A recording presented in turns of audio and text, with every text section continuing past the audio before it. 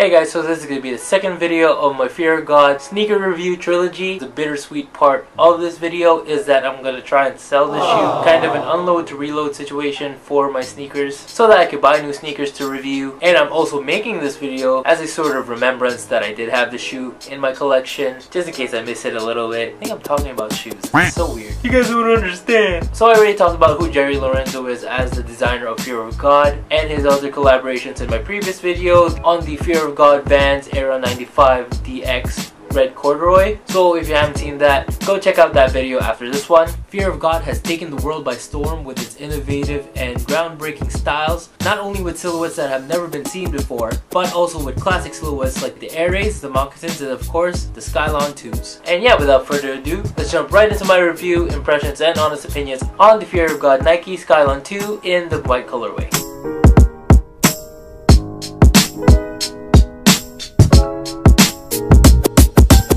Skylon 2s were first seen on Jerry Lorenzo's feet in the black colorway, which released alongside this black and white colorway. A third all-bone colorway was also released later on. The Nike Skylon 2 is a classic shoe, mostly known for its paper cup colorways. You've probably seen them back in the 90s. Or if you have a grandma like mine, you probably still have those paper cups sitting around her house. I'm pretty sure my grandma has those cups in a disposable cup dispenser upstairs in the bathroom. Anyways, Jerry Lorenzo was able to take his creative genius and incorporate it in such a classic, timeless shoe. This shoe is composed of different materials, a lot of which isn't seen on the original shoe. You've got some nice soft mesh, plush suede, and tumbled leather all in different panels. Hits of 3M strategically placed on the toe box and on the heel of the shoe, with the Fear of God logo placed on the lateral side of the heel. It does stand out more in the black colorway, but I love how it seamlessly blends in with this colorway as well. The shoe comes with rope laces with a plastic lace lock, making it easier to slip in and out of the shoe. Nike branding can be seen on the shoe in the form of the patent leather swooshes found on each side, as well as the classic Nike Air logo embroidered on the back of each heel. Lastly, the shoe is sitting on this off-white midsole with the cream waffle outsole. The whites and creams of the shoe on different panels kind of give this shoe its pop, but still they blend together seamlessly, making it such a well put together shoe. Now let's jump into my honest opinions on the shoe. And for the first time in my sneaker reviewing history, I finally have a shoe that I own that I actually have mixed feelings on. First, we have to talk about the fit. I can see that it's true to size for most people, but if you're wide-footed like myself, it's probably best to go up half a size. It's not horrible, it's just very snug and it's a very narrow shoe. But when I first started wearing it, I did feel the tightness, especially around the pinky area. Almost close to how I feel when I first wore my Jordan 1s, but not as painful. And with that said, the pain did go away after a few wears, so I think it's safe to say that there is a break-in period for the shoe. So my final verdict on the fit: if you like a snug fit, go true to size, but if you're wide-footed like me, best to go half a size up.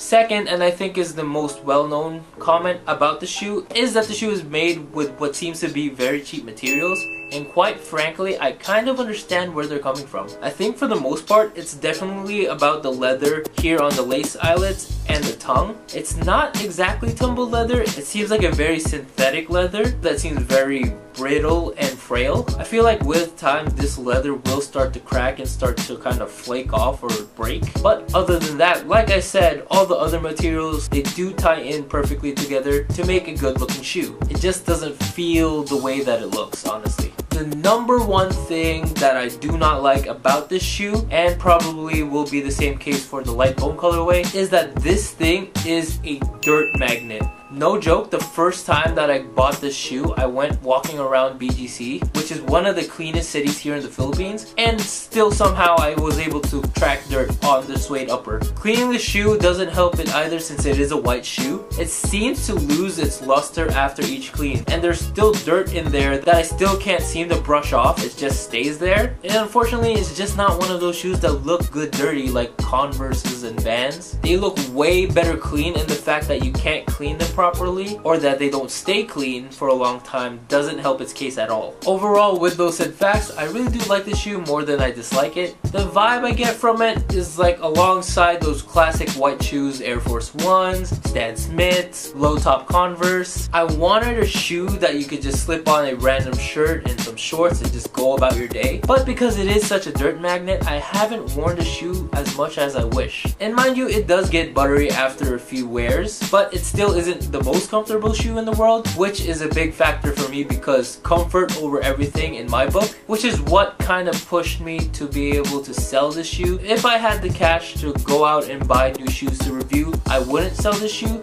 but since it is more of a burden to have, I was willing to make the sacrifice play and let this one go.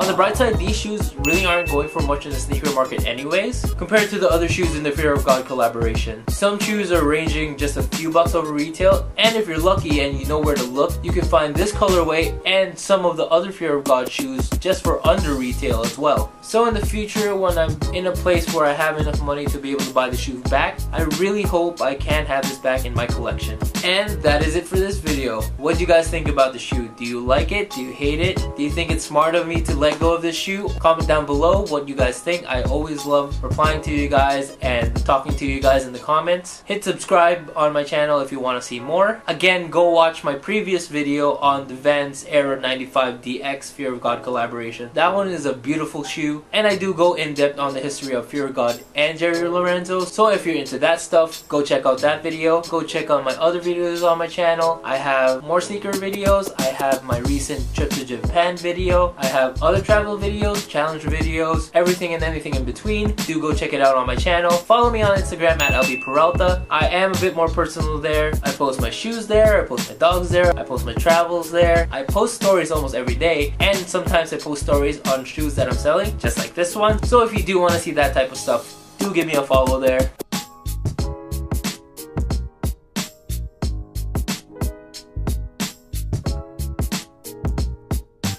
And that is it for this video. I hope you guys enjoyed it. Thank you all for watching, and I'll see you guys when I see it. Bye guys.